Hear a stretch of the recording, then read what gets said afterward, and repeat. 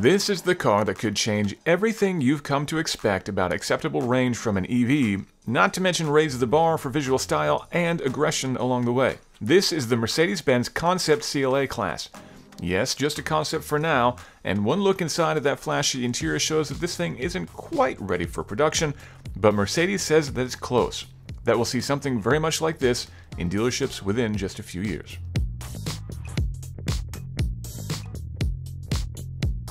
It's a sneak peek of sorts then, of the car that will take a lot of the learnings from the Vision EQXX and bring them to production. The EQXX was another concept, one that was drivable, but was never really meant to be built or sold. It was something of a test bed, mixing extreme aerodynamics and a collection of advanced battery and electric motor technology to do upwards of 750 miles on a charge of a 100 kilowatt-hour battery, the same size as that found in a Tesla Model S. The Concept CLA Class won't be quite that efficient, but it's also much less compromised for daily driving. Mercedes estimates that this car will do over 8 miles per kilowatt hour of battery charge for a theoretical maximum range of about 466 miles from what looks to be a 90 kilowatt hour battery.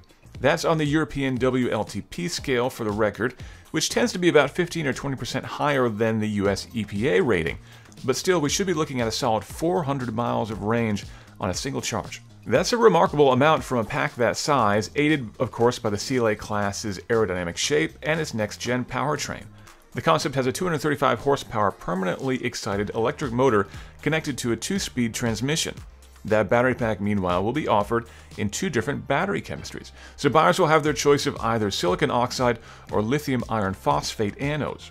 The former is said to be the top-level variant with higher energy density, delivering more range and presumably more cost. I spoke with Mercedes CTO Markus Schäfer, who said to expect somewhere around 310 miles of range from the less expensive LFP battery, which is still quite handy.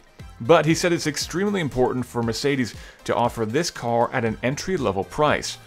Though, of course, he wouldn't tell me what that entry-level price would be. Both batteries are 800 volts, which enables some remarkably fast charging with compatible chargers.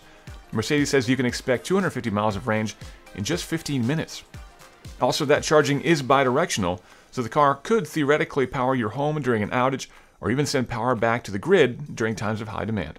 All that is part of the new MMA platform, which Mercedes says will form the foundation of the, quote, first complete family of Mercedes-Benz electric cars developed from scratch to put our Ambition 2039 on the road, end quote. Ambition 2039 is the company's plan to be entirely carbon neutral before 2040, including all of its suppliers. That's 10 years ahead of the global net zero 2050 goal. Now, if this thing is going to be part of a family, what will that family include? Mercedes said to expect a 4-door coupe, a shooting brake, and 2 SUVs.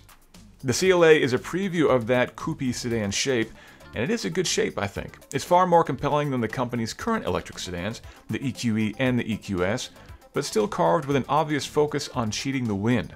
It also has a surprisingly angry face. Headlights angle inward in a scowl that looks decidedly intense. However, the rest of the car is far more subtle, with numerous shapes and overlapping surfaces. The inside is even more striking. The ambient LED illumination that's become a bit of a trademark on modern Mercedes is even more pronounced here, a bold ring that runs around the cabin, which is upholstered in a stunning blue and white. It's easily viewed through a glass ceiling etched with Mercedes stars. Front and center in the interior is a box that says MBOS on it, indicating the heart of the new operating system that will control the car. That will be a Linux-based system, CTO Markus Schäfer told me, but with a fully custom stack on top of that, all completely upgradable over the air, and he said designed to be evolving with the car, forming what Mercedes said will be a constant flow of innovation. All that will run in concert with a separate NVIDIA drive system on a chip, which will handle the anticipated demands of hands-off Level 3 driver assistance. That means this car will come with LiDAR too.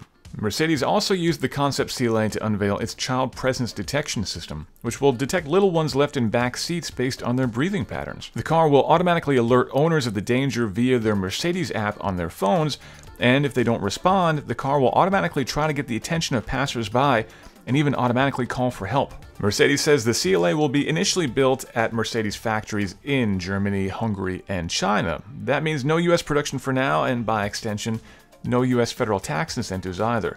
But there's still plenty of time for that whole situation to change before this comes to production. And it's anyone's guess how close to production this car actually is. But I'd say the exterior, at least, is looking very close. Regardless, even if it does have to evolve, it's encouraging to me that Mercedes chose the CLA Class as the starting point for this new generation of EVs. The CLA is right now one of the company's most affordable cars in the US, and while it's great to see jaw-dropping technology on top-shelf, really expensive cars, having it deployed on something that's a bit more attainable is even better. What do you think? Would you like to be seen in one of these, and is 400 miles enough for you in the future? Let us know down in comments, subscribe for more videos like this, and as ever, check out all the news on Engadget.com.